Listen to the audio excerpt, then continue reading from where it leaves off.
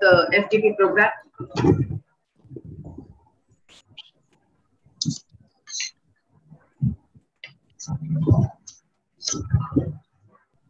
We've got Rita Jairaj, ma'am, from Stella Maris. Good afternoon, ma'am.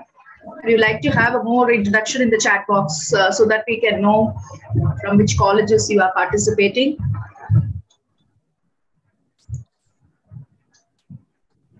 We have Dr. Stalin from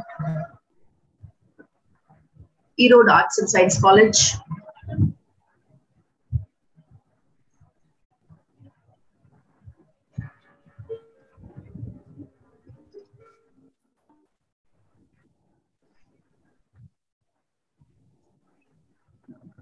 We are live streaming this in our YouTube channel, VivoCC Watch also. So this is for your kind information so that you can watch it at any time again also. So our official YouTube channel, VivoCC Watch, we'd like to subscribe for that channel also. A kind request to all the participants to subscribe for our official channel, VivoCC Watch. This FTP program is being live streamed in VivoCC Watch. Yes, with Dr. Vijay Kumar, Assistant Professor from AVM Sri Pushpam College. Welcome, sir. Good afternoon, sir. Sumita Rani from Rani Anna Government College.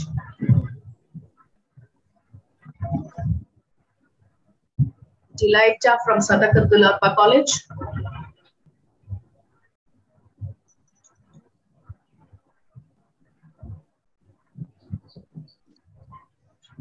One more announcement I would like to have is that we'll be having a valedictory session on Sunday by 11 o'clock. By 11, just join us for half an hour so that we can make it into a 7-day FTP program, because it will be useful for all the participants for their CAs or whatever.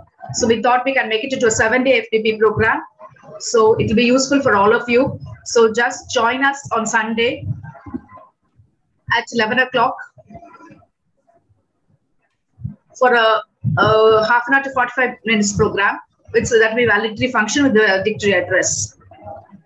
So we have from Nagapatnam, Dr. Vanita, Dr. Nambi Rajan from Pundi College again.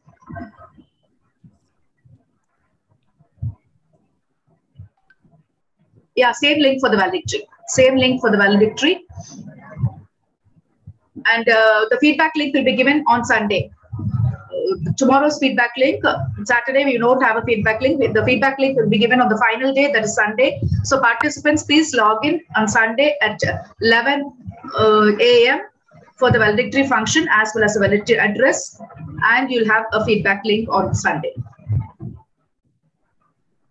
So we have research scholars also here. Varshini Prem Kumari from Urus College, Vellore.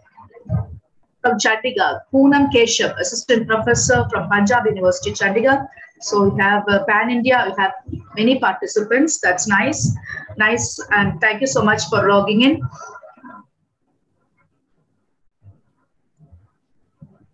So participants had asked for the PPTs also. So we are making arrangements for getting the PPTs also from the resource persons, and soon we'll be sharing them. It will be put up on the official website of our college. If we are sharing them, we'll inform you. Or otherwise, you can have a look at in the YouTube channel, VivoCC Watch.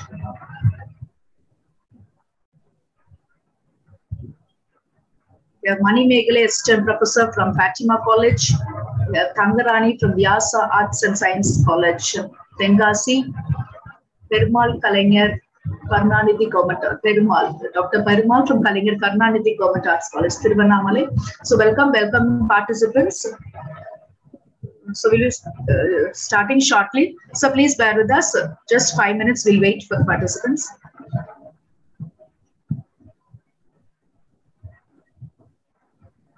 Sendil Kumar from Department of Biotechnology, Nehru Arts and Science College. You have Kavita Bharati from Kumbhar College, Melayu, Mayiladurai. Vikesh Kumar, a research scholar from Vellore. So for those who are joined late, we have valedictory function on Sunday at 11 a.m. and the link to the final and the last session will be posted on Sunday after the valedictory session. So please be posted or be sure to come into the link. The same link will be followed on Sunday also. So we'll be ending our FTP on Sunday at 11:45 to 12.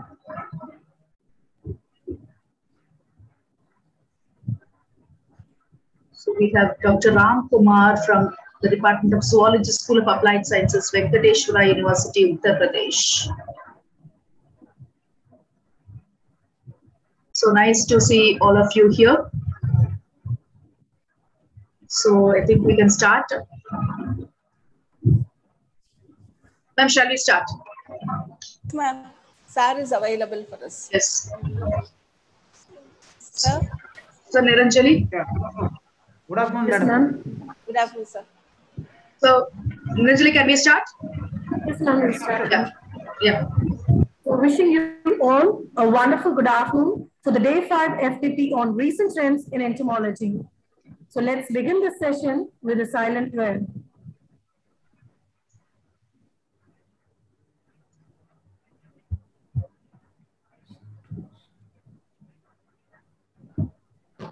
Thank you, everyone. Our FTP provides not only knowledge and wisdom, it also nourishes us with experience and expertise in various fields of entomology. As we are entering into our 5th day of our FTP, we are taking you virtually to the northeastern part of India. Yes, our resource person today is from Central Mizoram University. So to formally welcome us all, may I invite Dr. D. Pechimuthu, Associate Professor, Department of Zoology, B.O. Chidambaram College, to deliver the welcome address and to introduce today's resource person.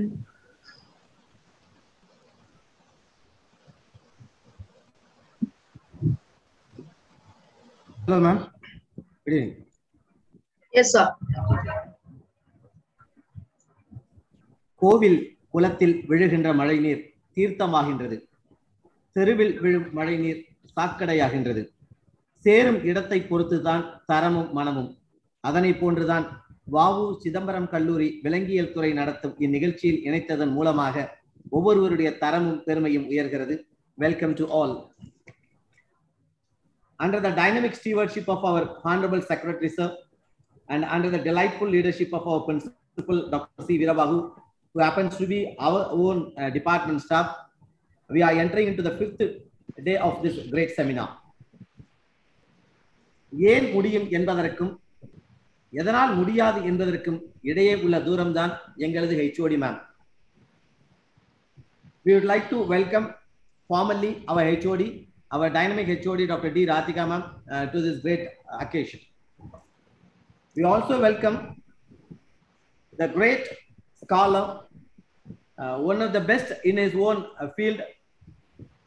இயல்பாகவே ஒன்று சொல்வோம், முள் குத்தி விட்டது என்று முல்லை குறை கூறாமல் தவறான இடத்தில் காலை வைத்து விட்டோம் என்று பாதை மாறுபவர்களே புத்திசாலிகள் என்று கூறுவார்கள். எதிர்மறை எண்ணங்களுக்கு விடை கொடுத்து நேர்மறை எண்ணங்களுக்கு வழி கொடுக்கக்கூடியவர் தான் இன்றைக்கு நம்மிடத்தில் வந்திருக்கின்ற சிறப்பு தலைமை விருந்தினர் நம்முடைய சிறப்பு பேச்சாளர் அவர்கள். நம்முடைய சிறப்பு பேச்சாளர் அவர்களை இந்த நிகழ்ச்சிக்கு திரு குரு சுப்பிரமணியம் அவர்களை இந்த நிகழ்ச்சிக்கு வருக வருக என்று வரவேற்பில் மிகுந்த பெருமிதம் கொள்கின்றோம், பெருமகிழ்ச்சி அடைகின்றோம். மனிதனுக்கு பல வழிகள் உண்டு. அந்த பல வழிகளில் சிறப்பான வழி என்பதனை எடுத்து அந்த வழியில் என்றைக்கும் சென்று கொண்டிருக்கின்ற இந்த நிகழ்ச்சியினுடைய organising secretary doctor Geetha ma'am அவர்களையும் வருக வருக என்று வரவேற்கின்றோம். எங்கள் துறை வ.உ. சிதம்பரம் கல்லூரியினுடைய விலங்கியல் துறை சார்ந்த பேராசிரியர் மற்றும் பேராசிரியர் பெருமக்களுக்கும் ஏனைய கல்லூரியை சார்ந்து இங்கு வருகை தந்திருக்கின்ற பேராசிரியர்கள் மற்றும் பேராசிரியர் பெருமக்களுக்கும் ஸ்காலர்ஸுக்கும் மற்றுமுள்ள மாணவ மாணவியருக்கும் ஒவ்வொருவரையும் வருக வருக என்று இந்த நன்னாளில் வரவேற்கின்றோம். Now we are getting on to or we are moving on to introduction of our chief guest.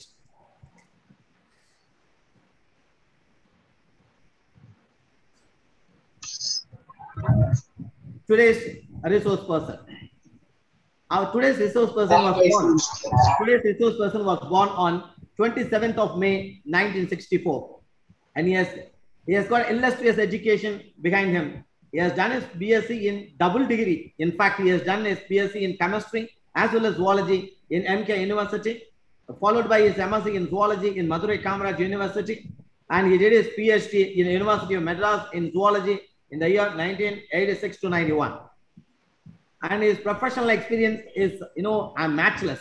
It is amazing to, read all those things. But let me figure out few things. Between 91 and 92, he was a BDF in CSIR Colgate Palmolive, a US project, in fact. It was done in Loyola College, Chennai. And then in 92 to 94, again, he has worked as PDF, that is in Humboldt Fellow in Germany, in fact. In 94 to 98, he was working for the Research and Development Center, a division of biotechnology in Calcutta. And between 2003 and 2007, he was working for the Department of Entomology and Plant Process Division in Assam. And from 2007 to 2000 till now, he has been working for the Department of Zoology, Mizoram University, Aizawl, Mizoram. And academic distinctions, awards, if I am going to read it, I will have to take, hours together. But let me read out a few. Actually, he has got Humboldt Fellowship from Germany in the year 1992 to 94. And then he was a visiting scientist exchange. He was in the visiting scientist exchange program in the year 1995. And then he has got a Business Excellence Award by International Business Council on 28th of November 1998. And then he has become a visiting scientist to the Tea Research Institute of Sri Lanka in the year 2005. And he has become an INSA visiting fellow, which is a very, very prestigious one indeed, in the year 2006. And he has become a visiting scientist to the Institute of Chemical Institute at Kyoto University, Kyoto, Japan. And then he has become a UGC visiting fellow. And he has been serving as UGC visiting fellow between 15 May to 13 June 2008. And then once again, he has mantled the same thing in the year 2009. And then once again in 2010, he was able to get the prestigious UGC visiting fellowship. And then he has got a very prestigious award, that is Overseas Associateship Award, DBT. It is sponsored by DBT, in fact, in the year 2013. And then he has got FISEC. What is this? Fellowship from International Society of Ecological Communication, Poland, in 2010. All these accomplishments, all these achievements are owned by one and only Professor Guruswamy Guru Subramaniam, who is going to be our resource person today. Welcome, Professor Guruswamy Guru Subramaniam, sir. Thank you, sir, for your warm words of welcome. I would now like to hand over the session to today's resource person, Dr. Guruswamy Guru Subramanian. Sir, the session is all yours. Thank you. Thank you so much for the wonderful introduction as well as the welcome address. In this juncture, it's my bounden duty to thank the convener, coordinator, and organizing secretary and organizing committee members for giving me an opportunity to share my experience in this faculty development program on recent trends in entomology. So with your permission, I would like to share my screen.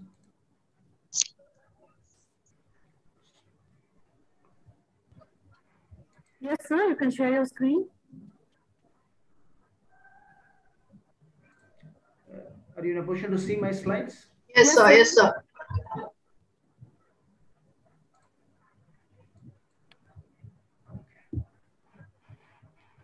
So today, my topic is One Health approach.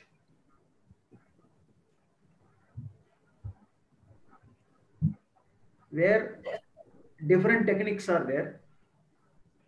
One is meta-barcoding. Number two is metagenomics. And the third one is meta-transcriptomics. here 3 techniques by which how we are going to achieve one goal, that is One Health approach. These are all biomarker guided approach. So now in Hindu paper long time back,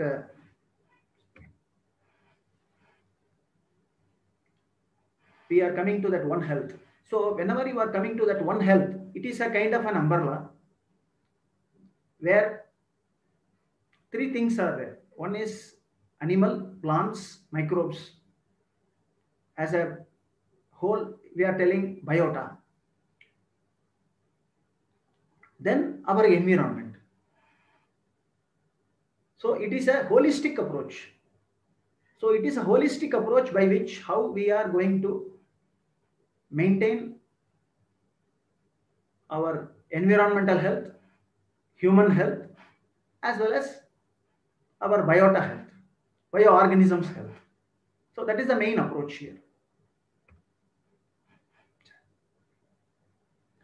So in this approach, very important part is here we are going to find out the interactions. That is very, very important part. That's why normally in life science, we are telling system biology. So this is a kind of a system biology approach. It is a holistic approach. It is not an horizontal approach. Holistic way, we are going to deal the problem and we are going to find out the solution. So here everything depending upon, yes, where we are living. One is our environment and the biological organisms. So this way our interactions are there. What kind of interactions? So how we are going to deal with this with the help of that recent techniques. So that is very, very important part. That's why I already informed about that this is a kind of an umbrella where we are our main objective towards One Health approach.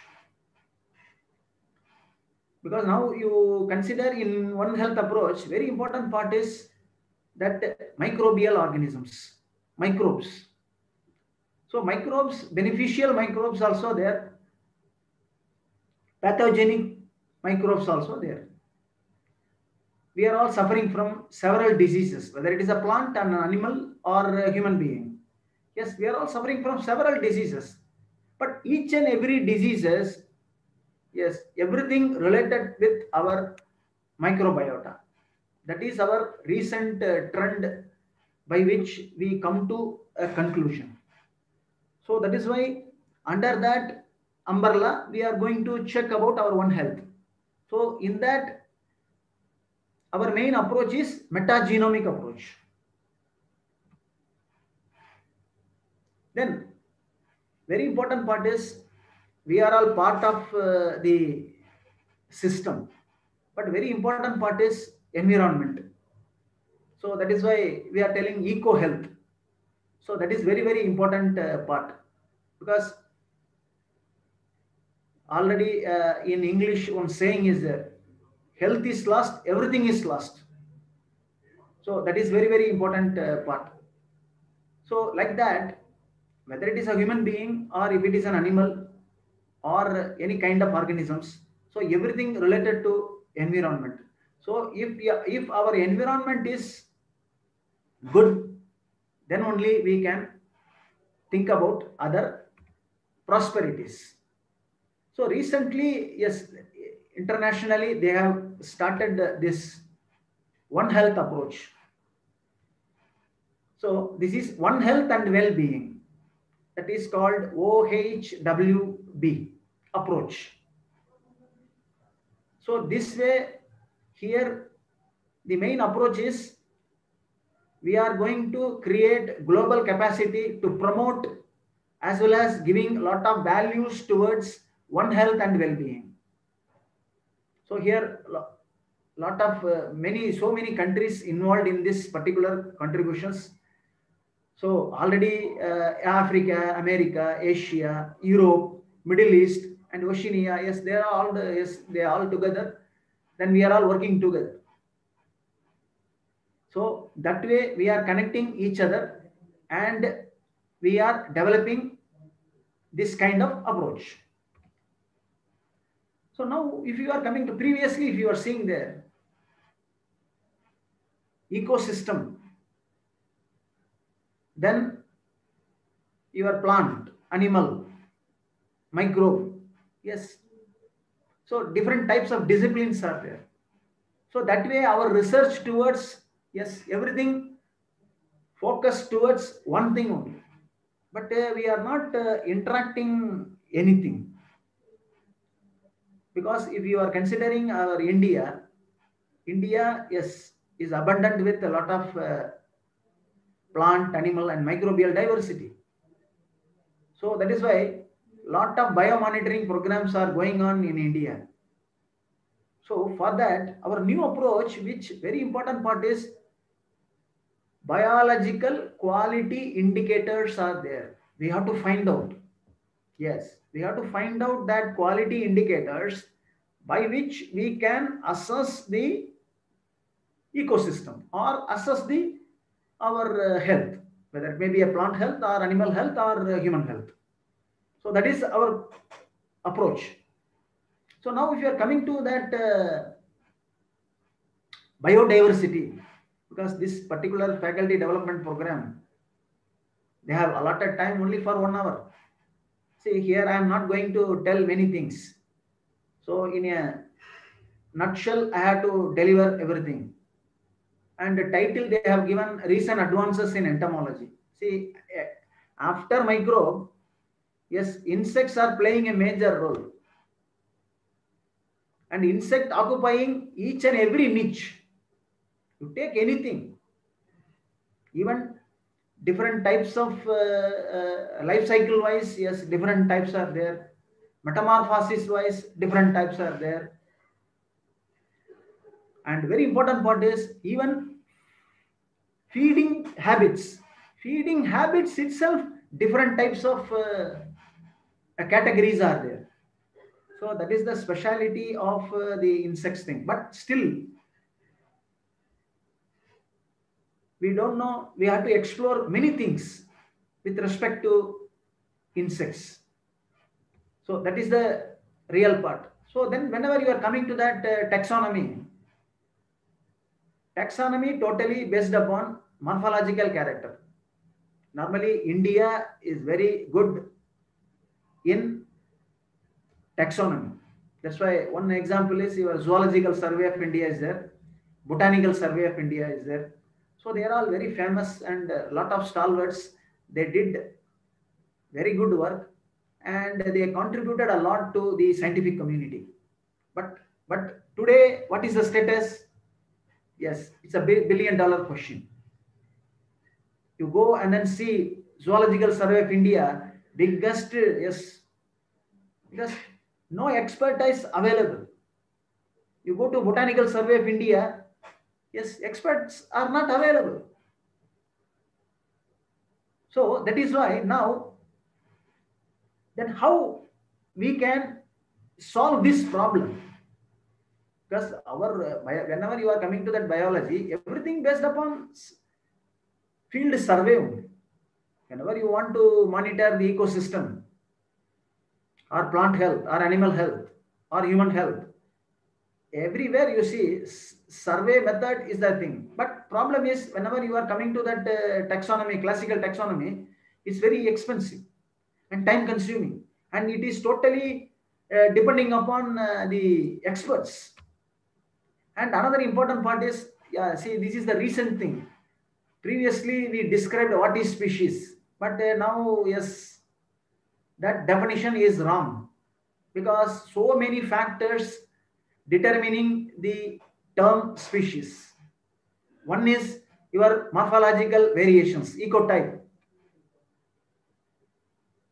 or biotypes or strains like that, or interbreeding capability, then your genetics, then your environment, ecological niche. So these 4 factors playing a major role to determine the species. So what definition with respect to our species? Still, yes, the interrogation mark. Whether is it a right definition? Yes, because a lot of things we have to do.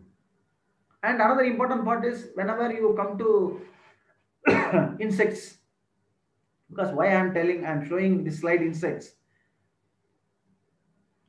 In many countries now, see, protein deficiency playing a major role. So how we are going to meet out the protein? Yes, one way is consumption of insects. See, that is very, very important part. So many countries, they are consuming insects as food or as a protein source. Then apart from that, yes, we are international market, yes, we are having a lot of meat products. Meat products are there. But the problem is we have to, what we are eating, is it the right one? Suppose you are going to any one shopping mall, then you are buying one meat product. Suppose you consider one fish, but what you are consuming, what we are consuming, is it that particular fish? See, $1 billion question, because now adulteration everywhere is going on. So then how we can sort out this kind of problem? Then you see here I'm showing you that insect larvae. So you may think that each one is a different species, but it is not like that, because this color and pattern, everything derived from what type of food that particular insect feeds. Yes, but all are same.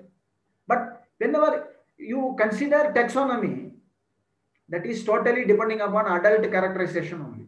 What about the life stages? Whether it is a young one, whether it is a nymph, or it is a larva, or it is a pupa. Yes, we are not in a position to identify anything. Especially if you go to wildlife biology, wildlife discipline, yes, poaching, so many atrocities going on. So how we are going to find out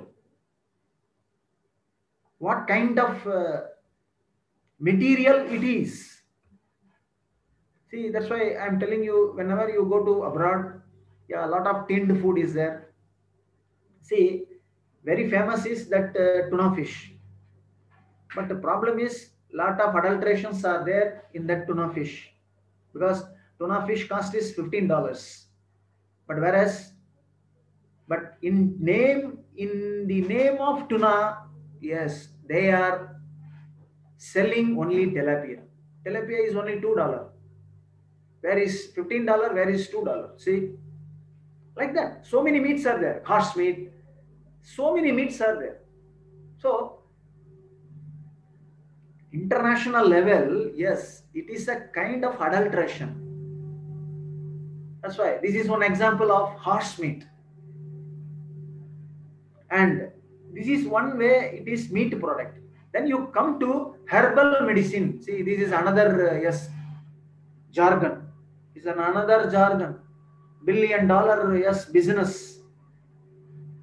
Because China, India, Brazil, yes, all are playing a major role. But is it a real herbal medicine? Big interrogation mark. Lot of adulterations are there. So that is why now this kind of adulteration or this kind of species identification, we are going to tackle with the technique known as barcoding technique, DNA barcoding technique. See, and the another important part is this is your longhorn beetle. So normally we are across world, we are sending all our consignments in wooden crate. So in that inside wooden crate, see, these grubs are there. So once it is reaching in that particular country, yes, this is then it becomes the pest. One example is Asian longhorn beetle. Yes, it is originated from India. Because of this consignment, yes, it reached other countries, then it becomes, yes, global pest. So then in this kind of stage, what species it is. See, because you go to any airport or seaport, quarantine department is there. So how they may check? That is why we are totally depending upon some kind of molecular approach. So that is very, very important part. And with respect to species identification, especially in India, we are not giving any importance to species identification. Because Zoological Survey of India is there, but no one is supporting. Botanical Survey of India is there. Because I'm telling, there is no scientist. Yes, this is whose fault? This is our fault only. Because we are not giving any weightage for the taxonomist. Nowadays, everything we are going towards molecule. We have forgotten all our conventional aspects. So that is the problem now going on. You can use molecule as a tool only. But why we are get rid of the conventional techniques? That is very, very important part. See, with respect to species identification, so many things are there. See, now biggest problem is invasive species. Invasive biology is there. Yes, you take fish or insect or plant everywhere. Yes, invasive species are there. Even honeybees also invasive species are there. Then endangered and protected species, agricultural pests, then disease vector, pathogen. See, everywhere your species identification playing a major role. Even you take COVID-19, SARS-CoV-2. See, lot of mutation going on. So, we are totally depending upon identification. Without identification, yes, we cannot do anything. But now, to ease that approach, we are using genes as a bioindicator. So we are using genes as a bioindicator by which we are solving that problem. That's all. That is the way this meta-barcoding or metagenomics or meta-transcriptomics techniques evolved. Now if you are coming to that, one is DNA, RNA, protein. So three macromolecules are there. So DNA containing a lot of information, but protein only expression. Yeah, maybe information is there, but whether information carried out or not. Yes, that's why we are giving a lot of importance to proteomics. Whenever you are dealing DNA, that is we are telling genomics. But what is the half-life of DNA? See, that's why they have given the statistics. In bird bones, yes, it is 521 years. That means your DNA is omnipresent. Everywhere it is there. You take sweat, you take hair, or you take our secretions, skin, blood, anything you take, even sperm, everywhere, even our fecal matter, DNA is there. So that is why I am telling you. So now, how? Yes, DNA containing information. Yeah, with you, if you know, if you extract DNA, then automatically you can find out what it is. So with the help of that meta-barcoding techniques, yes, we can find out. So that is why previously, yeah, we are telling barcoding, then meta-barcoding, then recent technique is eDNA meta-barcoding. So what? First of all, we should know what is the meaning of environmental DNA, eDNA. eDNA means we are extracting DNA from the environment. What? Either air or water or soil.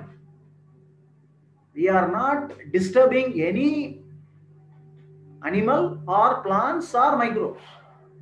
We are, yes, we are from the debris, or it is from air, or it is from water, or it is from soil, or it is from fecal matter. We are extracting DNA. That DNA is known as eDNA. Please note this point. So eDNA may be from your fecal matter, or it is from hair, or it is from soil, or it is from water, anywhere. So that's why. So your free DNA molecule are available everywhere. That's why already I told that it is a skin, saliva, sperm, secretion, fecal matter, urine, blood, root, leaf, fruit, pollen, anything you take. Yes, everywhere your DNA is there. DNA is your signature. That's all. If I am getting that one, I will tell you like horoscope. Yes. What is horoscope? That way they are predicting your personality. By horoscope, they are predicting your future. Same thing. So here DNA is the signature. Yes.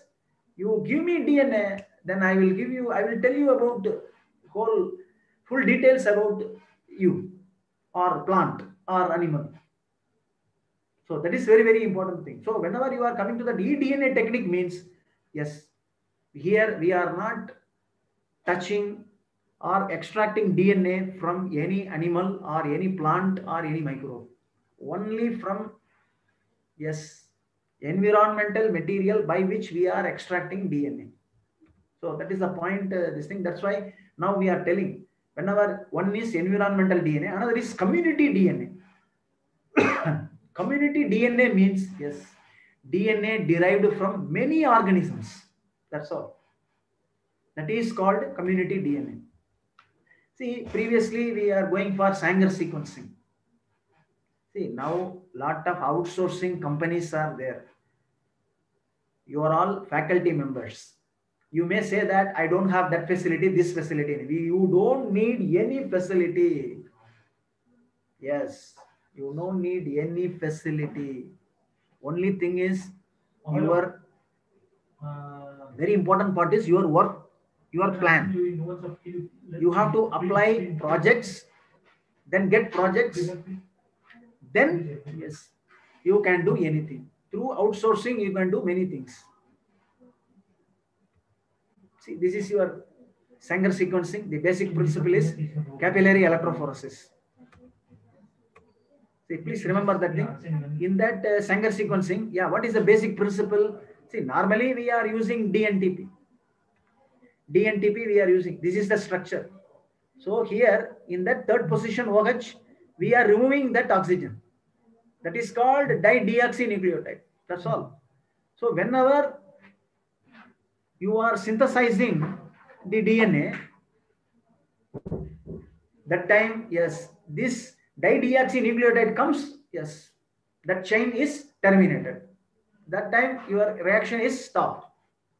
This is the basic principle. Yes, Sanger, yes, developed that thing. So now in 1980s, it is very famous of that Sanger sequencing. So that is very, very important part. And previously we did manual way, but now by using fluorescence tag, because now DNA containing 4 base pairs only. So green color represent adenine, black color represent guanine, red color represents thymidine, and your blue color is cytosine. See, this 4 color, that's all. That's why we are telling barcode. This 4 color by which, so machine reads all the things. So automatically we are doing all the things. That's all. You isolate DNA, then you can amplify by using PCR, polymerase chain reaction. Then afterwards you send it to sequencing, whether Sanger sequencing or next generation sequencing or high throughput sequencing. Yes, that is the matter is there. So that part I am going to discuss here. So whenever in Sanger sequencing, you are targeting only one gene. Yes. You can target only one gene and only one sample. But whenever you are coming to that high throughput sequencing or next generation sequencing, yes, here parallelly you are sequencing millions of DNA fragments. Please remember that that is the basic difference between Sanger sequencing and next generation sequencing. Whenever you are using the term next generation sequencing, yes, you are sequencing millions of your DNA fragments parallelly. So at one stretch, you will get all the thing. But in Sanger sequencing, yes, you may get only one.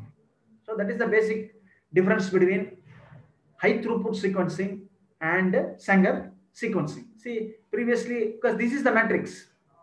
Previously in Sanger sequencing, we are using 96 well plate. But now in Illumina, in next generation sequencing, see, it comes to a slide. See, that's all. In this slide, yes, I place all my DNA and I am deducting all the thing. I am doing sequencing. So this is the technology updation. So in that next generation sequencing, yeah, first one is pyro sequencing. So pyro sequencing totally basic principle is, yes, whenever, yes, your pyrophosphate DNA is there, then you are adding DNTP. So that way ATP is generating APS, that is adenosine phosphosulfate. So because of that, what is happening? Yes, it is, you are generating the light with the help of the enzyme luciferase. So this luciferase enzyme converting luciferin into oxyluciferin. That's all. Same. You have seen that glow insects. Same principle here we are using in pyro sequencing. So based upon the light signal, we are doing that sequencing. So one example is 454 Roche pyro sequencing, because this Roche company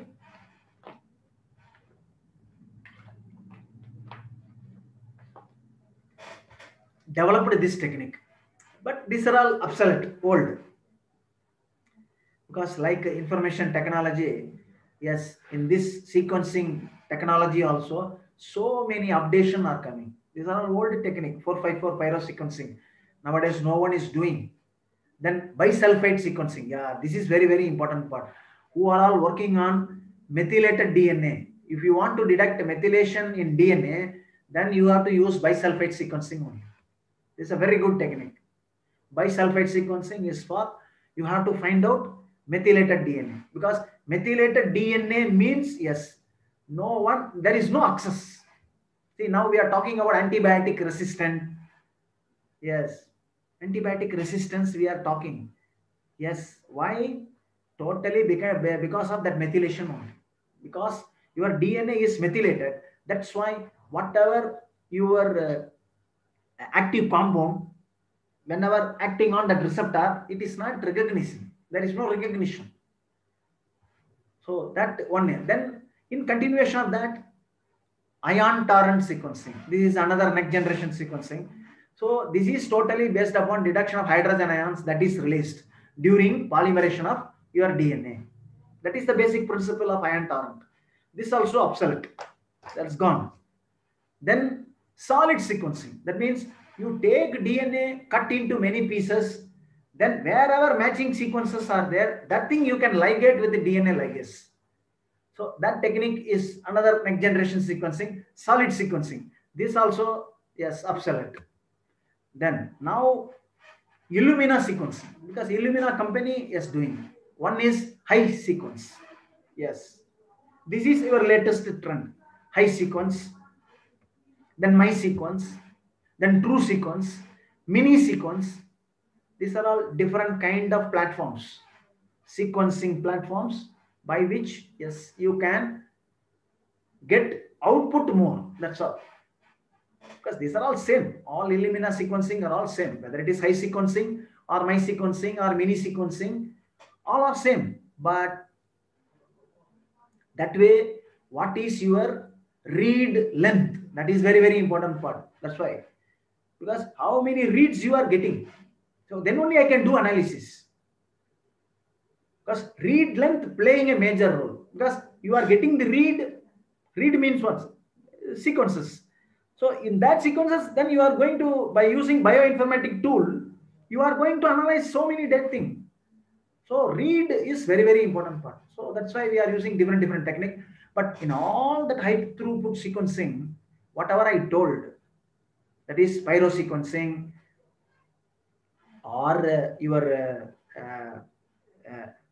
mini sequencing, high sequencing, ion torrent sequencing, whatever sequence you take, here we are using totally depending upon primer. Yes, primer dependent.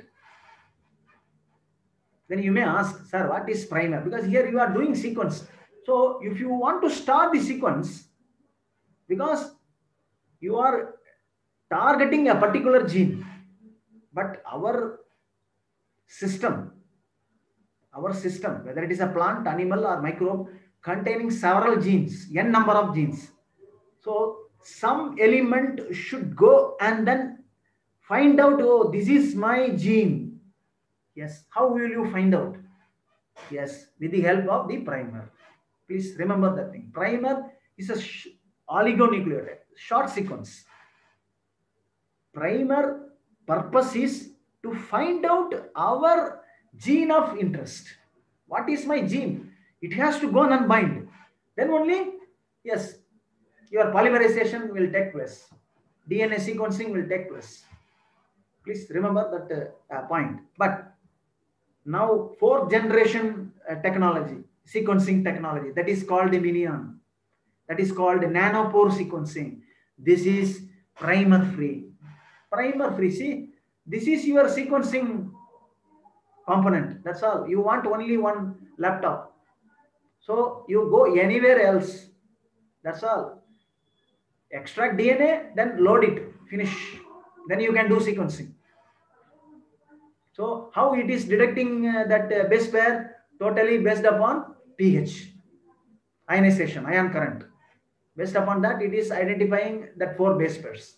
But this is primer free. Please remember that thing. Nanopore sequencing and read length also more. Yes, read length is very high in Minium, this nanopore sequencing. But previously, whatever I told, ion torrent sequencing, solid sequencing, pyro sequencing, Illumina sequencing, where, yes, read length is very less.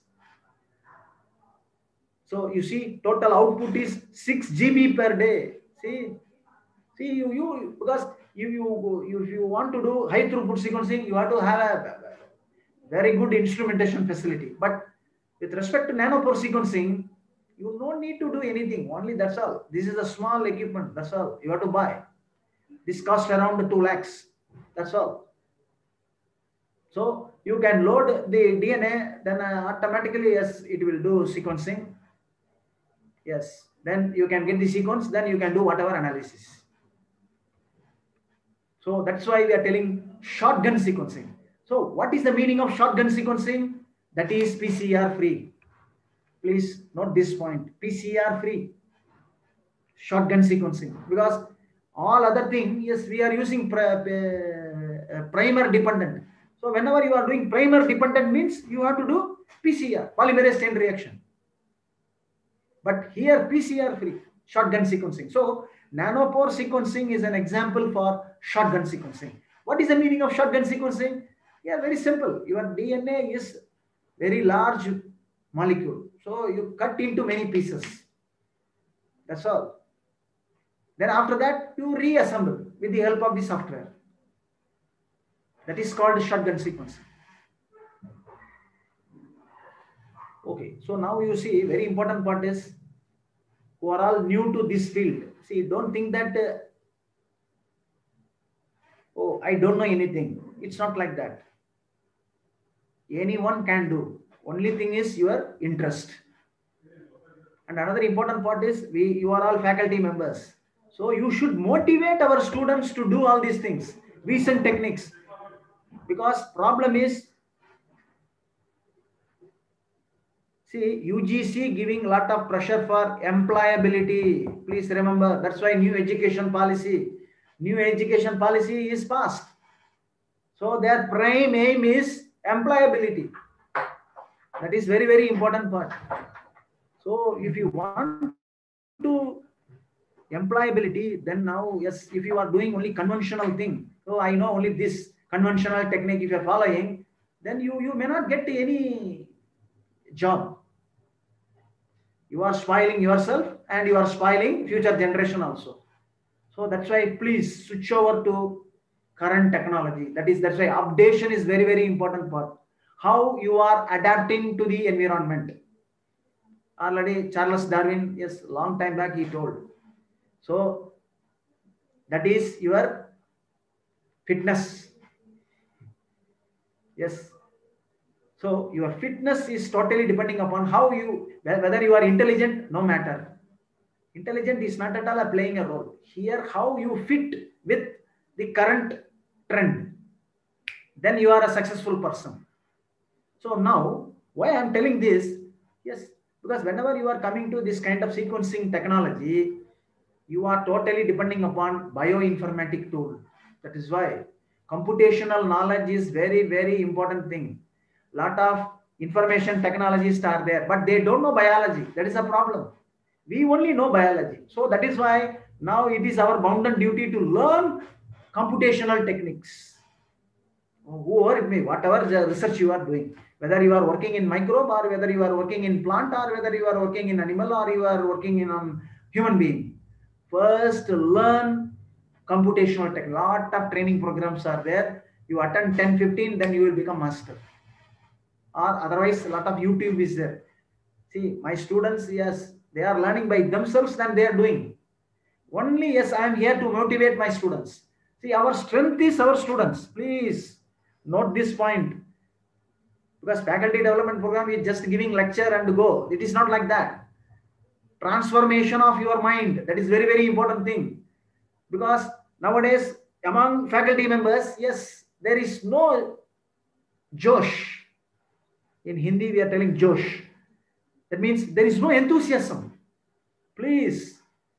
That's why you don't have enthusiasm. That is, yes, forget about that. But think about your future generation. That is very, very important thing. That's why you have to learn about several databases are there. So with respect to DNA, 3 databases is very, very important thing. One is European Molecular Biology Laboratory, EMBL, GenBank, that is NCBI, then DDBJ, DNA Data Bank of Japan. Yes, everything is available. Only thing is you have to give some attention. It's not a thing. So now I'm coming to that barcoding technology, because you go to any mall, yeah, you are buying several items. See, their barcode is there. So barcode, country-wise barcode is there, but I am talking about universal product code. So that is containing 11 variable positions. So 10 possible numbers are there. So that way the machine is deducting what is the price of that particular item. Same technique we are following in DNA barcoding. See, there are 4 base pairs are there. ATGC. Yes, we are giving 4 different colors. So accordingly, yes, we are preparing our barcode of that particular species. Then we are depositing in the database. So very good database is bold database. You see, I will show you. Now, are you in a position to see my screen? Hello? Yes, sir, we are able to see your screen. Yeah.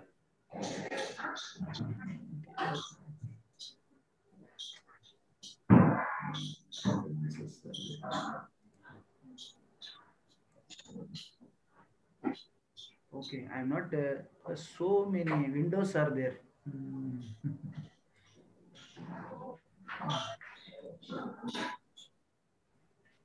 Okay. You see, very important. Okay, I would like to show a live thing. No problem. You can go to Google, type NCBI. That is one database is there. Then another database is bold database. BOLD, bold. You type bold. Yes, sir. And you will get, and there that is self-explanatory. They are giving a lot of training on barcoding of life. Yes, it is based on Canada. So you can register yourself. They are giving training, and they see, even they are giving training to the faculty members. They are giving training to the students, and they are, yes. Only thing is you should apply. You apply, yes. Then you can go to Canada. Then you can get the training. Yes. Only thing is, yeah, you should know. But most of our students or faculty members, they are not utilizing this opportunity. That is a problem. So whenever you are coming to that barcoding, yeah, What is the basic principle involved in that barcoding? You see, we want any type of sample. Sample may be a fecal matter, or sample may be your blood or tissue, anything, hair, secretion, anything, or urine, anything is, because all sample containing DNA. So what we have to do? You have to extract DNA. See, now lot of kits are available. Yeah, only thing is you have to have a plan. So then extract your DNA. Then this is your PCR machine. See, even if you don't have any facility, no problem, because PCR machine is only 2 lakhs rupees. Yeah, in Thermo Fisher it is 2 lakh. And this gel electrophoresis, yeah, with the power pack, it will come around 50,000 rupees. And this, see, even if you don't have anything, yes, see, per sample they are charging 2,500 rupees. Yeah, only you have to send this sample to outsourcing agencies, then they will give the sequence. Then you can submit, then you can do what kind of analysis. But here basic principle in DNA barcoding is extract DNA, amplify with PCR, then check your DNA, whether DNA amplified is only your gene of interest, check with agarose gel electrophoresis, then you can send it for Sanger sequencing. This is simple technique, old technique. Then, yes, see, automatically you will get the sequence. Then in board database, yes, then you can generate the barcode. See, this way you are generating barcode, then yes, whatever species, everything is there. So this is you are doing service to the scientific community. So previously, based upon character, we have done the taxonomy. Later, only base pairs. Now, with the help of barcode, easily you can find out. That's all. Because in all barcoding, what is your gene target? That is very, very important thing. For animals, from protozoa to mammalia, yeah, our target gene is cytochrome oxidase 1, because this cytochrome oxidase 1 is present in the mitochondrial genome, because 3 types of genome is there. One is nuclear genome, mitochondrial genome, then your chloroplast genome. Those who are all working on plants, they have to target chloroplast genome. So mitochondrial genome, then nuclear genome. So what you take databases, whatever information available, everything based upon nuclear genome only. That's why we are telling genome project. So genome project targeting nuclear genome only. So if you want to do mitochondrial genome, then you have to specifically mention. So cytochrome oxidase 1 is from mitochondrial genome. Always you remember, this is for all animal. This is kind of signature, ID. That way, with the help of this target gene, yes, I can identify from protozoan to mammalia, any whatever species I can identify. So that is very, very important part. Because in mitochondrial genome, there are 13 protein coding genes are there. But here we are targeting CO1. So it's a kind of a master key. Anything, any blood stain or sperm or secretions or saliva, if you extract DNA, then you know what life it is. Yes. So cost is only 2,500 rupees. Yes. This is for animal. Then those who are working on plants, what they will do? Yes, their gene target is different. They don't go for CO1. CO1 is only for animals. Then if you are working on plants, then you have to go for MATK, RBCL, then PSBA, TRMH, and ITS. This 4 thing, normally, yes, all over the world they are using. You have to standardize. Because ITS is nuclear non-coding, PSBA, TRMH, and MATK, that is plastid non-coding, then RBCL is plastid coding. So like that, You have to know what is your gene target. Based upon that, you are identifying the species. Here, not only you are identifying the species, yes, you can identify the contamination, adulteration. That's why I told.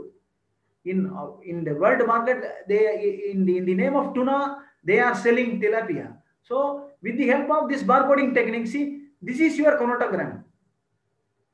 ATGC chromatogram is there. See, this is the peak and respective base pairs are there. But you see here, any contamination is there, any sample is mixed, then you will get overlapping. So any overlap, because your should be very clean, neat and clean. That kind of peak should be there. But if there any overlapping is there, then you can say it is a contamination. Then you can find out what species it is. Same thing for your herbal medicine. See, now herbal medicine, they are making a barcode. Yes. Internationally, yeah, you can go and check, then you know this is this. See, they are giving QR code. This is called a QR code. That's why. See here they are giving. So what marker is for what species? MATK for flowering plants, RBCL for seed plants, ITS2 for medicinal plants, PSBA, TRNH for medicinal plants. So like that, they are giving all these things. Okay. Then same way you are doing that ecosystem monitoring. Okay. So now in that barcode technique, we are using ITS for fungi. For plants, we are using RBCL and MATK or TRN PSBA. Then CO1 is for animal. So that part you know. This is single specimen and single gene targeting. This is barcoding. But whenever you are coming to meta barcoding, yes, multiple species, because you are mixing all DNA soup. You are preparing a DNA soup, mixed DNA sample, community DNA.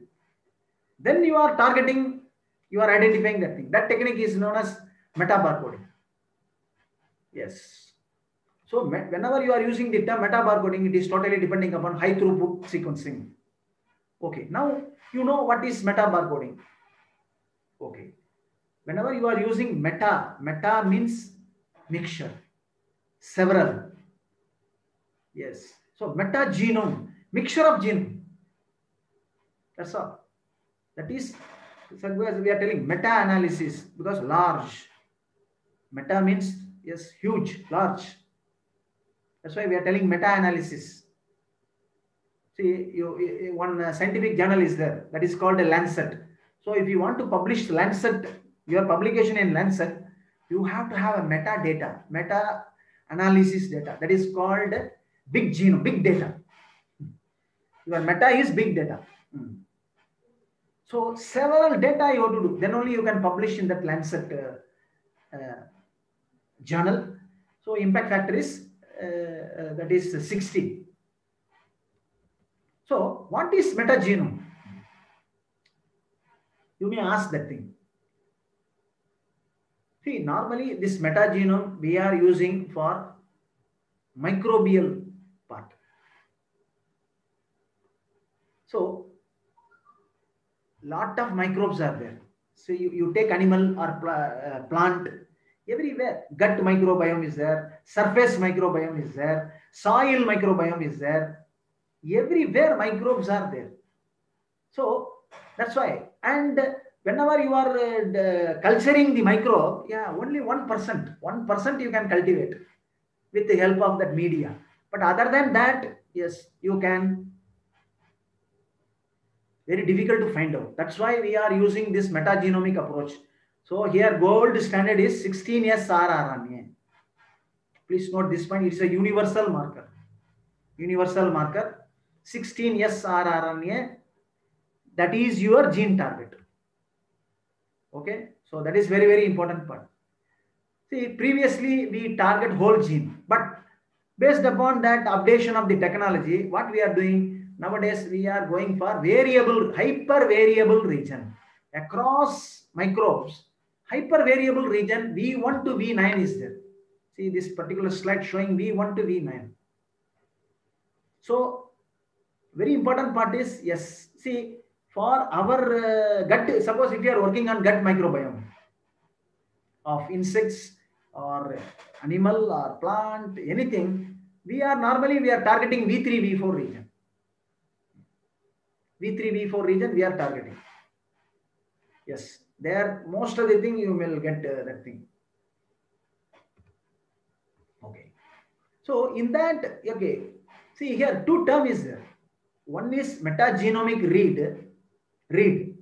Then another is you are targeting a particular gene. You are amplifying a particular gene, that is 16S rRNA from the metagenome. Then what is the difference between your amplification of that particular gene target and your read?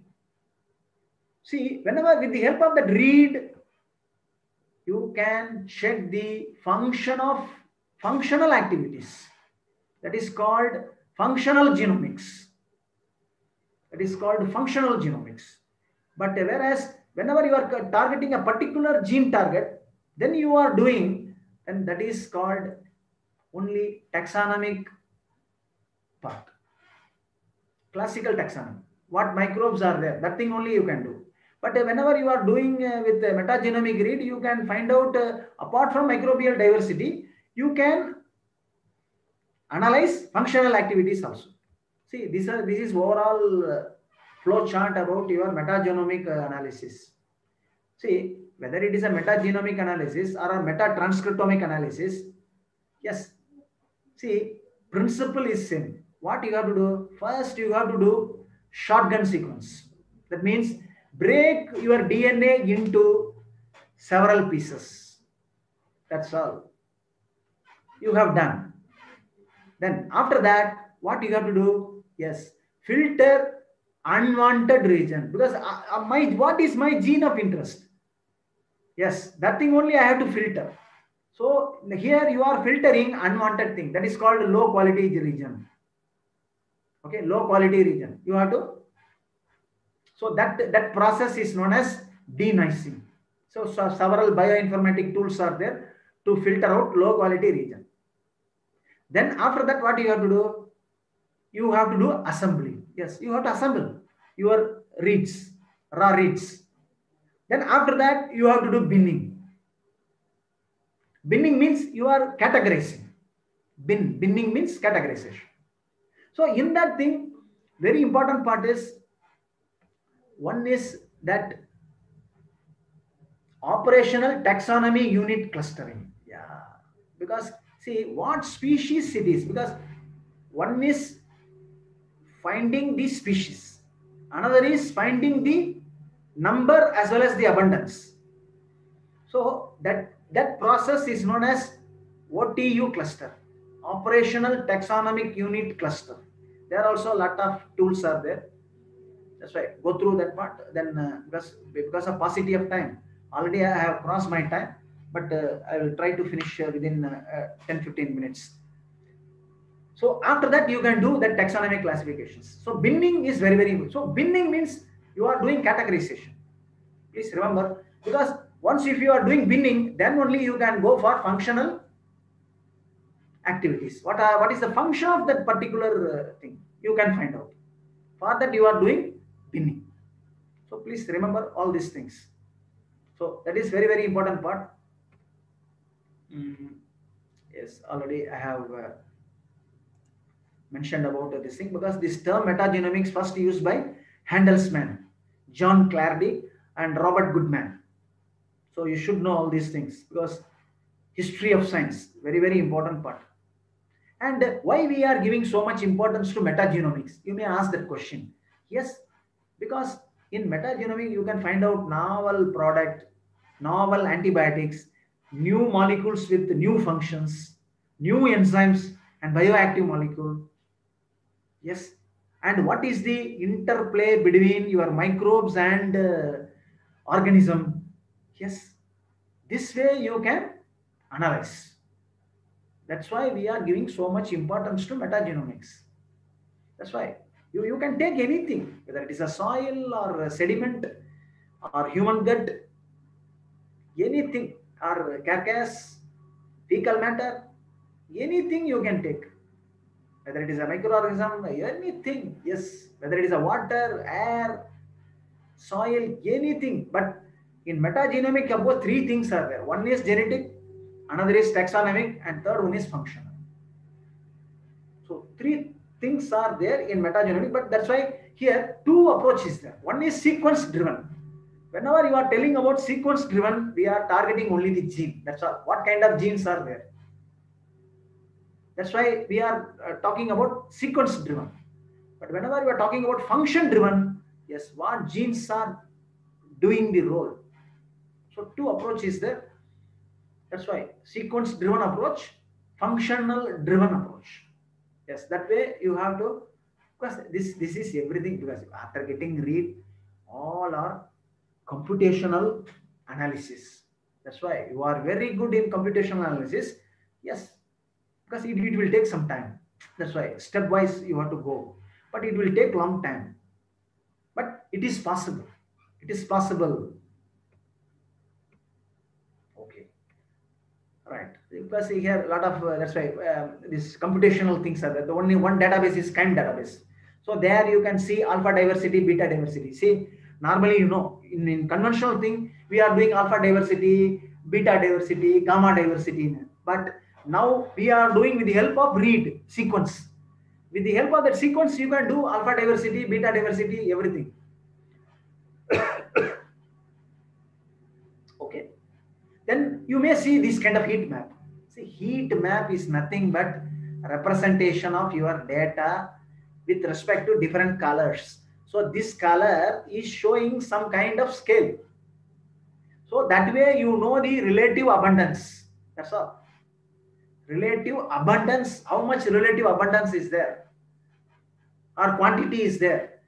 We are representing, it's a graphical representation that is known as heat map. Please remember that thing. So now, with respect to DNA barcoding, DNA meta barcoding, and eDNA meta barcoding, yeah, what is the difference? See this slide, very nice slide. This is prepared by Taberlet et al. 2012. You check this paper, fantastic paper. See, whenever you go to DNA barcoding, yes, single specimen, single gene. That's all. That is DNA barcoding. But whenever you are talking about DNA meta barcoding, yes, single gene, but multiple specimen, bulk sample. But whenever you are coming to eDNA meta barcoding, yes, here you are not targeting any specimen. You are targeting only the environmental sample from where you are. This is also bulk sample, yeah. But you are identifying the species or their functional annotations. So please, that's why very important part is you are using your gene target. Yeah, what is your gene target? See, lot of references are there. See, 16S rRNA is there. So for bacteria, archaea, they are using 16S rRNA. And what kind of databases are there? See, RDP, green genes, Silva. Then fungi means ITS only. They are GenBank, Bold, Unite. Sometimes you have to use 18S also, Silva. Then whenever you are working on Protista, then 18S, ITS, CO1. 3 gene target you have to select. Then their respective databases, Silva, GenBank, Bold, like that. Then whenever you are coming to that animal, yes, mostly CO1 and yes, sometimes 16S, 18S. Then whenever you are coming to the plants, yes, ITS, RBCL, MATK. This is, so main thing is GenBank only. So this point, okay. So now you know what is meta barcoding and metagenomics. Now if you are coming to the meta transcriptomics, see previously we dealt with DNA, but now we are dealing with RNA. Why we are bothering about RNA? Because whenever you are extracting RNA, you know the activity in that particular cell, what kind of gene expressed in that particular environment. If you know that thing, then you have to go for meta transcriptomics approach. because several types of RNA is there. N number of things are there. But very important part is yes. Our target is yes. Very important part is RNA involved in protein synthesis. Yes, one is mRNA 1 to 5%, transfer RNA 10 to 15%, and ribosomal RNA more than 80%. See, that's why. What is your interest? RNA. Yes, that is very, very important part. Okay. And purification of RNA. See, whenever you are working on RNA transcriptomics, after getting your sample, immediately you have to store your sample in RNA letter. Don't forget. Otherwise, you may not get any RNA because RNA is very unstable. Even if you are keeping in fridge for more than 1 month, you will not get any RNA. That is why. So you have to be very, very careful while handling RNA. So RNA letter you have to store. That is very, very important part. So in that RNA protocol, very important part is we are using the denaturing agent, that is guanidine HCl and guanidium thiocyanate. And two reducing agent we are using. One is mercaptoethanol and dithiotheratol. Please check through Google, you will get all the information. And because in RNA you have to remove your DNA also, your protein also. So your protein you are removing by phenol chloroform extraction. So here normally we are using trizol. So trizol containing all the thing is whatever I told. Guanidium, this thing, previous slide I told, no? Guanidium HCl, guanidium thiocyanate, mercaptoethanol, dithiotheratol, everything it is containing in trizol. So that is why another important part is whenever you are working on RNA isolation, pH playing a major role. Your pH should be 4.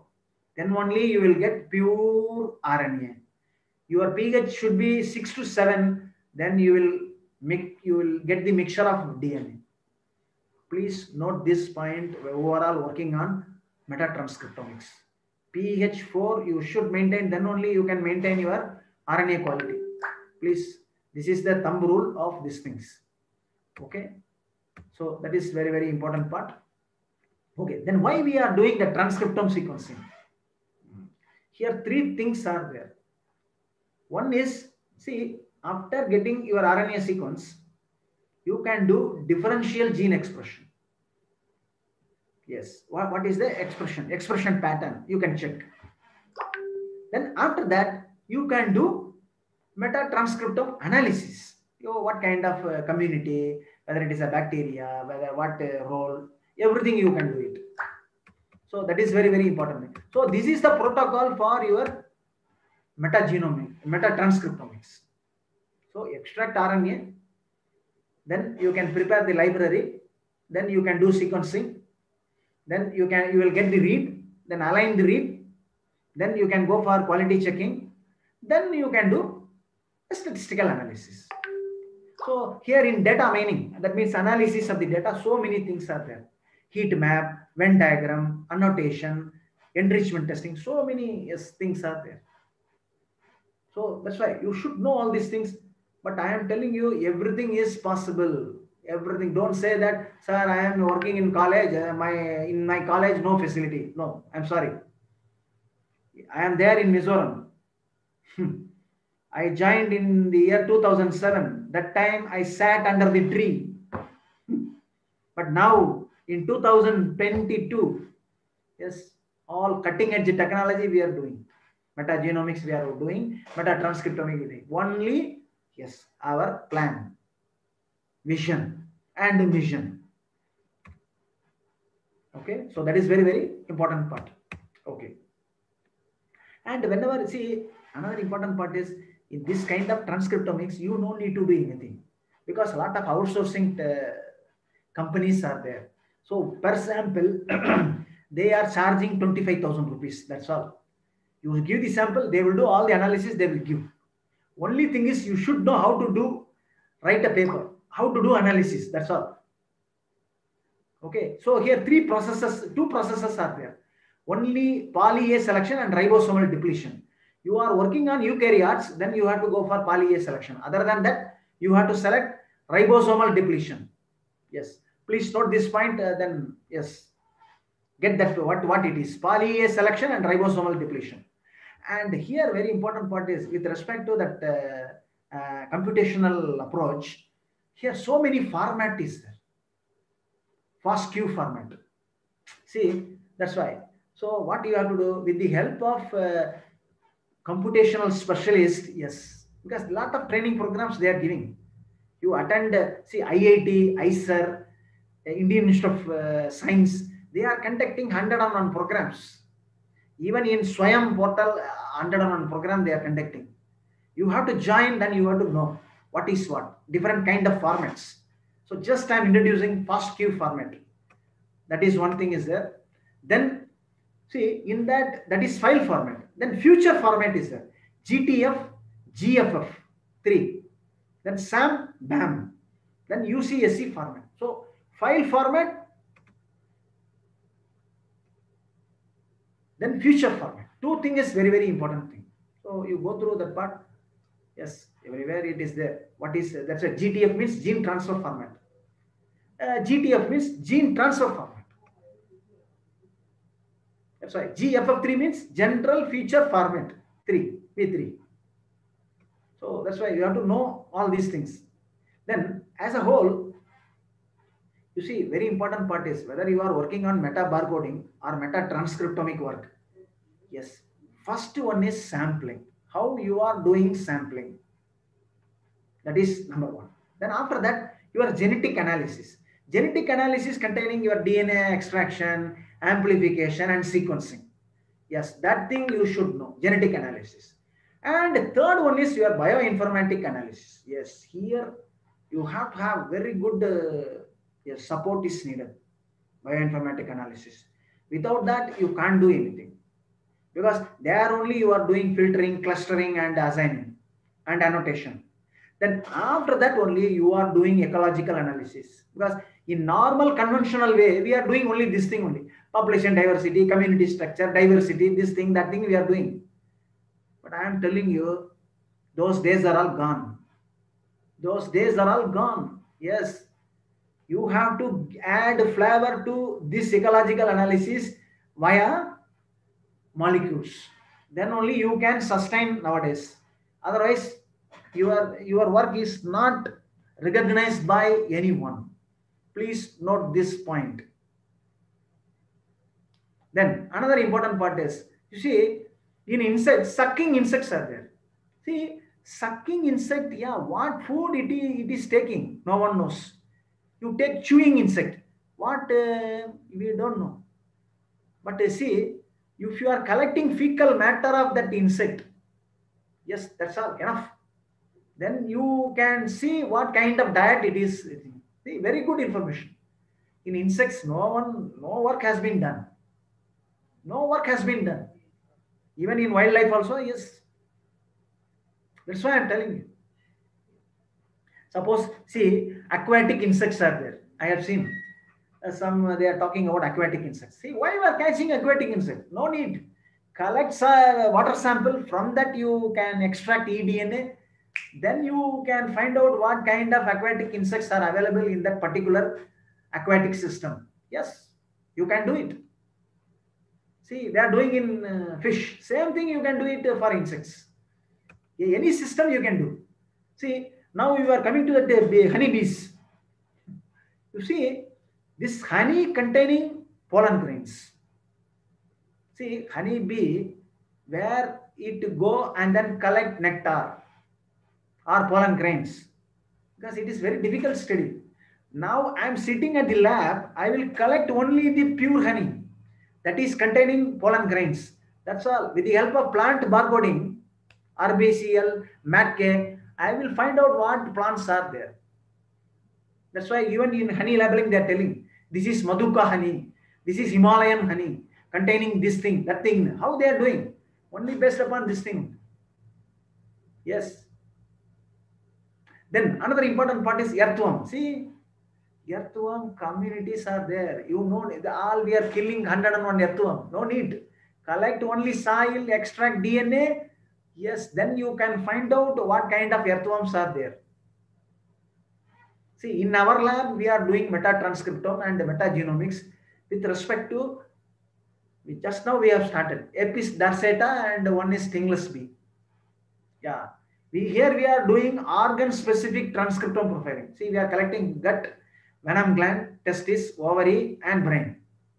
Then we are doing all these things. This is our metatranscriptomics study.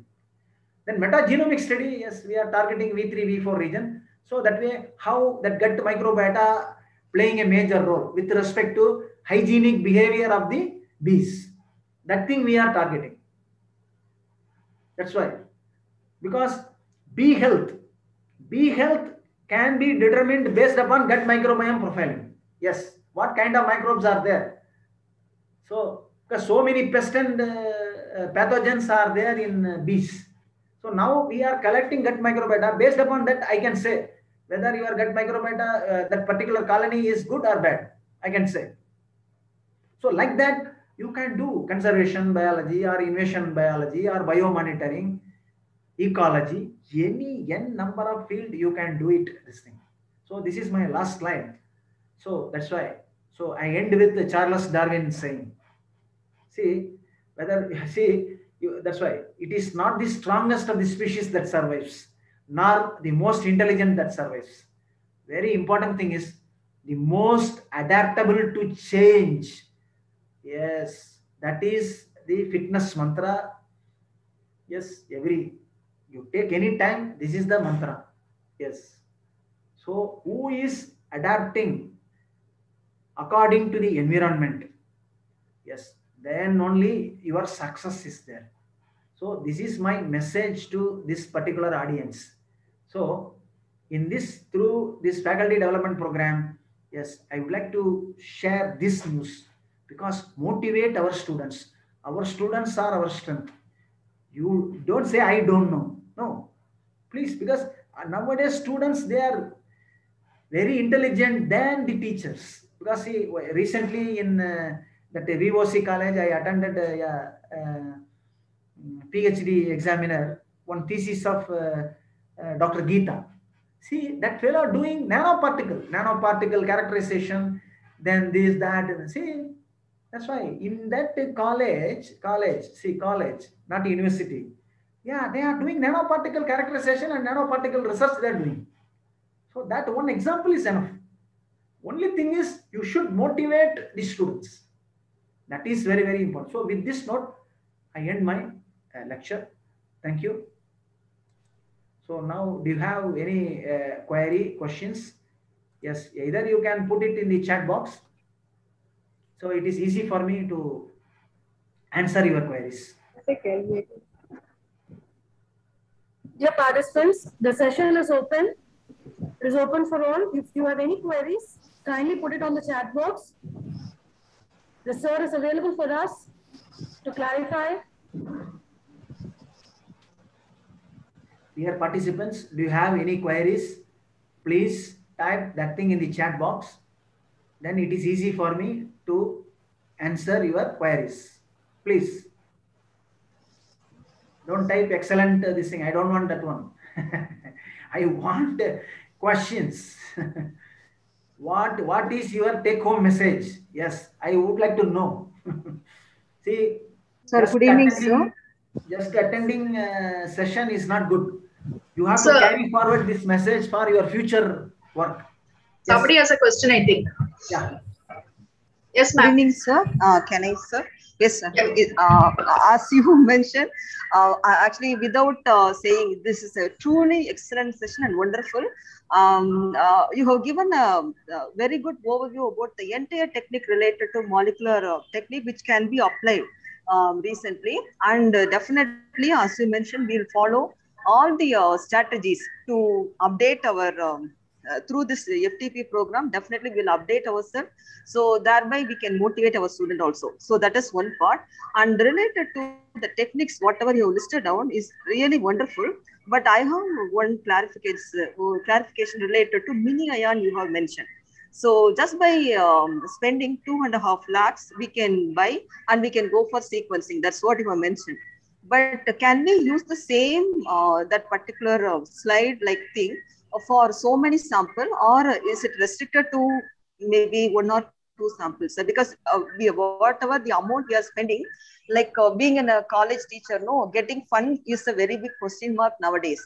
So how can we make use of that particular 200 lakhs spending, and the way we can utilize that particular instrument for many samples? Will you please clarify, sir? Thank you, sir. It's a very good question. I expected that one. Nicely, yes. Thanks to Dr. Sujata Kabil. Yes.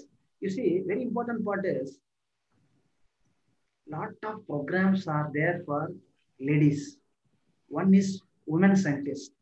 How many of you applying for women scientist? DST is there, Department of Science and Technology. So many, yes, women scientist program is there. Even now, SERB core grant is there. How many of you are really applying into that? Yes, lot of opportunities are there. Only thing is, you should know that particular information. And you have to take some extra mileage. Because normally, as a faculty member, what we are thinking, okay, my job is only 10 to 5. That's all. No. If you want to establish something, you have to come out from your comfort zone. Yes. That is very, very important point. That is number one. And regarding that sequencing, yeah, regarding sequencing, see, so many agencies are there. One thing, because I'm not in a position to tell these things in that open forum. That's why I'm not mentioning that part, but still I'm mentioning, see, one agri-genome is there. So many companies, even in Coimbatore, so many things are there. In Kerala, Cochin, even Delhi University. So many sequencing facilities are available. But thing is, what kind of analysis it is? Suppose if you are working on Sanger sequencing, there you are targeting only one gene. Everything depending upon base pair.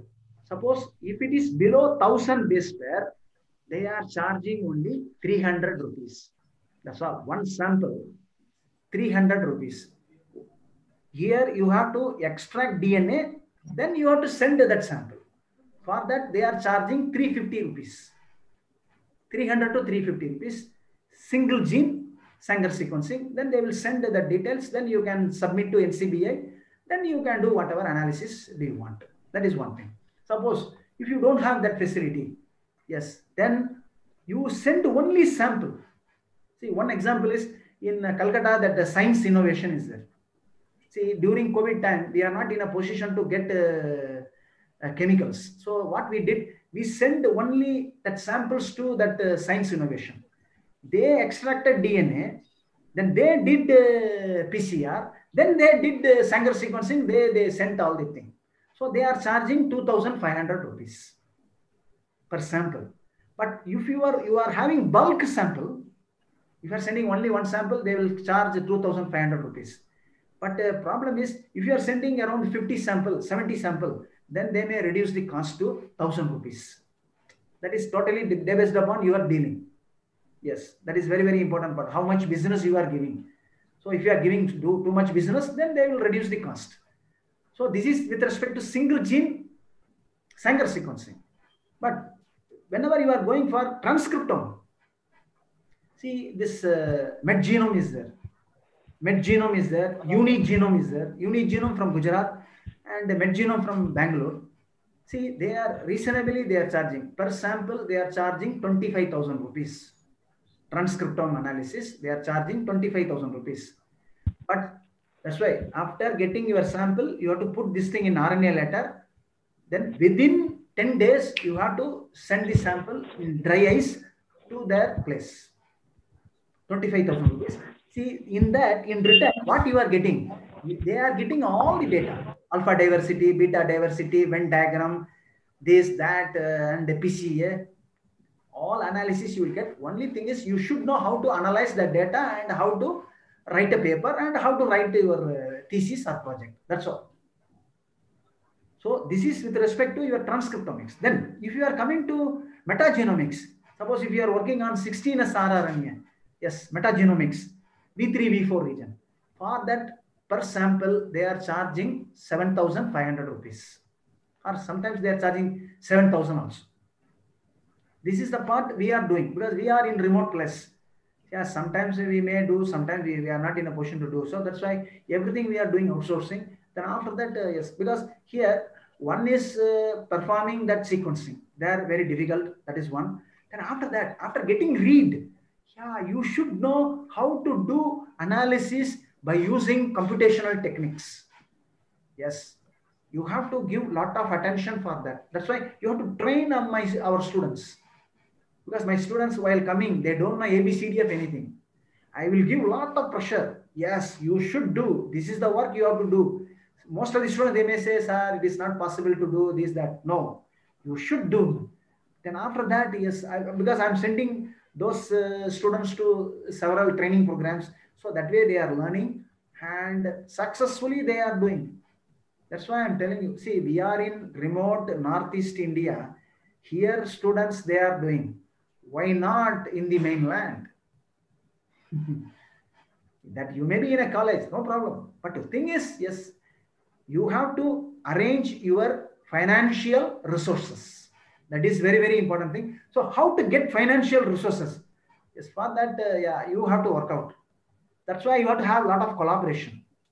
That's why I see even colleges also, one teacher good at microbiology or one good at bioinformatics, one good at zoology. Yeah, three will collaborate together. Then you can apply for SCRB core grant because 14th April is the last date. So you can apply. Definitely, I'm telling you, yes, you may get. And apart from that, SC, ST programs are there. How many of you getting really availing the thing? Because most of the thing are from North India, East India or Northeast India, they are availing. But I haven't seen anything from South India. Yes, very rare. SC, ST, OBC, so many categories are women scientists, so many programs are there, but we are not getting enough proposal. That's why, because so many persons sitting here in this thing. Yes, you are applying, definitely we will support you. Yes, see, our main aim is to support you. That's all. But for that, you should apply now. So that is why for financial part, yes, find out the agency because Department of Biotechnology is there. Then see, now UGC STRIDE program, 1, 2, 3, component 1, component 2, component 3 are there. You have to apply. Then your ICMR proposals, yes, recently, yes, around a lot of proposals. So even from one department, 4 or 5 persons, they got it. So that is why very important part is you have to find out your financial resources. That is number one. Number two, your collaboration. Because you have to collaborate with the experts. Because I know only certain thing only. Certain part they have to do. So that's why here the teamwork is very, very important part. So this way, if you are working, definitely I'm telling you, you can do a miracle. And I am telling you, our students are all very intelligent. Only thing is, you should motivate them. You give proper training, they will do all the things. And a lot of outsourcing is there. Even I have seen, see, even GCMS analysis, LCMS analysis, NMR, FTIR, all they are doing students from their packet. And another important part is those students, they are getting net JRF. They are getting 55,000 rupees. Yes, they can spend on their own. So that is not the criteria. Thing is, you have to have a plan. Please understand my point. Because I know you don't have any facility. Yes, I agree. But how to improve your infrastructure facility? Management cannot give. Normally, we are giving a lot of pressure to the management. You give, you give. Where from they will give? It is not possible. You should arrange through several resources. That way only you can do this kind of metagenomics or metatranscriptomics or NGS data, everything you can do. Sir, to analyze NGS data, apart from Galaxy open source free software, what other free open source softwares are available? See, you please type this thing in Google, you will get one Wikipedia, you will get all the sources. Yes, that is number one. And another important part is you go to PubMed. PUBMED, PubMed. Yes, in that thing, keywords are there. There you type it. Several papers it will come. You check several literature. There, what kind of tools they have used. See, another important part is whenever you start this kind of research, we don't know anything. Then how to go about that? We have to get one good paper. In that paper, what they have followed, what kind of software they have used, whether is it possible to do from our end. First, you have to decide that thing. That's all. Then you start your work. Then automatically, in course of time, you know many things. See that Dr. P. Valentina, yeah, you are using Galaxy. Very good. Galaxy is a very good source. But apart from that, if you want to do certain classical analysis, then you have to go for so many softwares are there. But here, a very important part is you should be familiar with R language and C++ and Python. This Python, C++ and R language, you are very good, because if you go to R language, all the things are there. You no need to do anything. Only you have to learn R language. That package, everything is there. That's right. According to your type of research, it may change. Yes. Thank you, sir. Thank you so much. Okay. Any other question? Yes. And someone, they are asking my email ID. My email ID is gurus64@yahoo.com. Good evening, sir. Okay. This is my email ID. Anytime you can call, and yes, I am ready to help you, because yes, because I know what kind of difficulty I faced. So that is why, yes, anyone can do, but only thing is your interest. That is very, very important part. And your strength is your student. So utilize your students in a better way, whether it is a UG or PG, that is not the matter.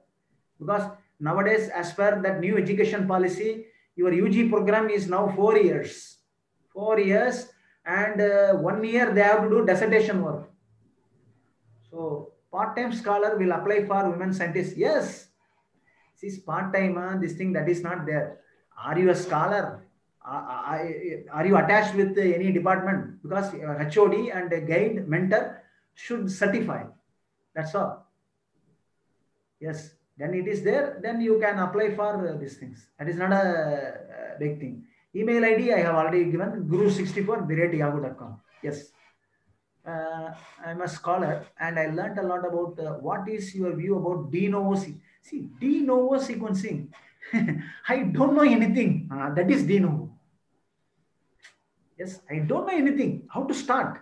Yes, that is de novo sequencing. Yes, because in your field, no one has done.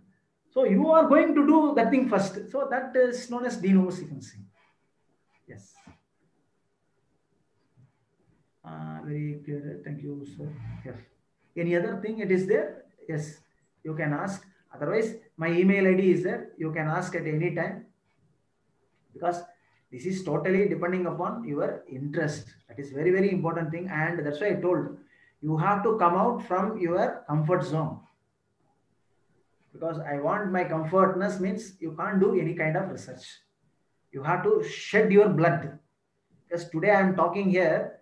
Yes, my whole lifetime I shed my blood. I don't know what is bioinformatics. I don't know what is metagenomics, I don't know even, yes, what is the spelling of metagenomics. See, what is metagenomics? For that I spent around 6 months. What is the clear-cut explanation for metagenomics?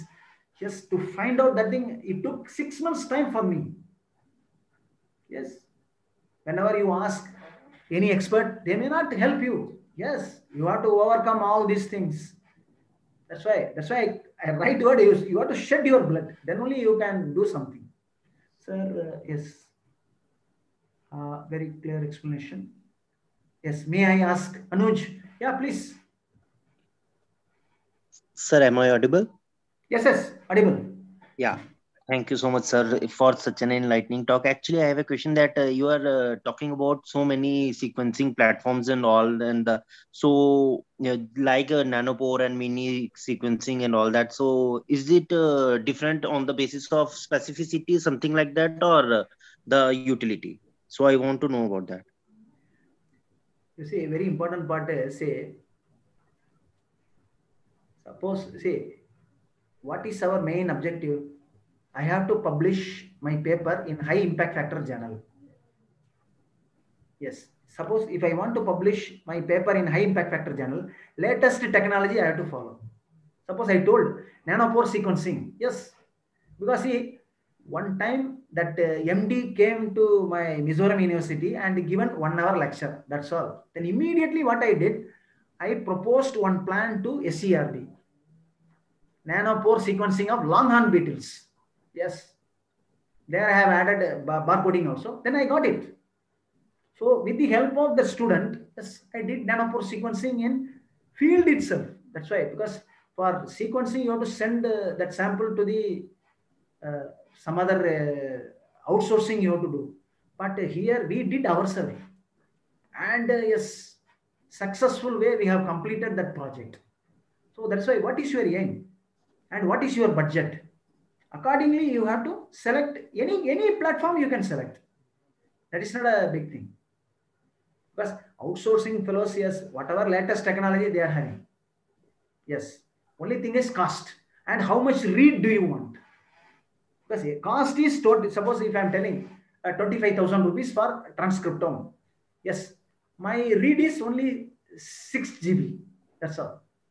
They will ask whether you want 4 GB or 6 GB or more than that 8 GB.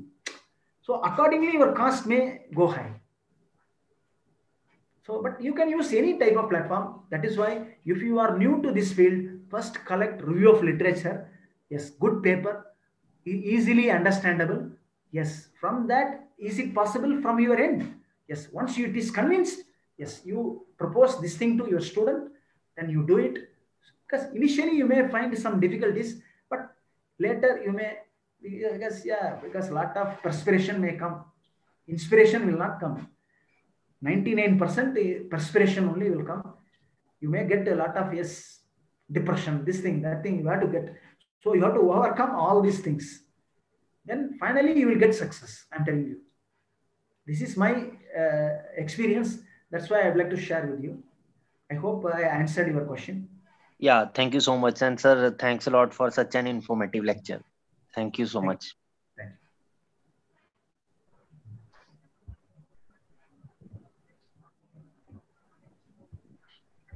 you. Okay, any other query? If there is no query, yes, now we can wind up this session. Thank you so much, sir. Thanks for your wonderful, wonderful lecture. And all the participants were very actively involved in the discussion also. That is the best part of any lecture. Whatever you deliver, it should reach the people, and the people also should take into it what takeaway message what you have delivered. So that has been done correct perfectly, I think, because everybody was had their own queries and their own doubts, which they cleared with you, and you have also motivated us to take up this part of research. Yes, that is very, very important, sir. Thank you so much, sir, for your words of inspiration and motivation also, and your informative lecture. Thank you so much for sparing your time with us. And my email, yes, already I typed one more time. I have given guru64@yahoo.com. Okay? Yes, sir. Yeah, please note down that thing. Yes, sir. Yes, sir. We'll also share it with them, sir, to the participants. So if they have any doubts, they can talk to you directly. Okay. So how is your stride program going on, sir? How is your stride program going on, sir? The stride, UGC stride. Because initially we conducted so many kind of training for 7 days, 15 days, 21 days, like that we conducted. So, and after that review meeting, one reviewer, they told, what is the outcome of this program? Then I asked, sir, how to make the outcome of this program? See, you should train the student, and you have to get good publications. Then that is the outcome of this program. So that is why now around 15 students, they are working on different aspects. So within this year, yeah, we may publish 15 papers. That is our target. So that way, yes, now we are working on that UGC Stride program. Okay, sir. Okay, fine, sir. Okay. Bye-bye. Thank you, sir. Thank you.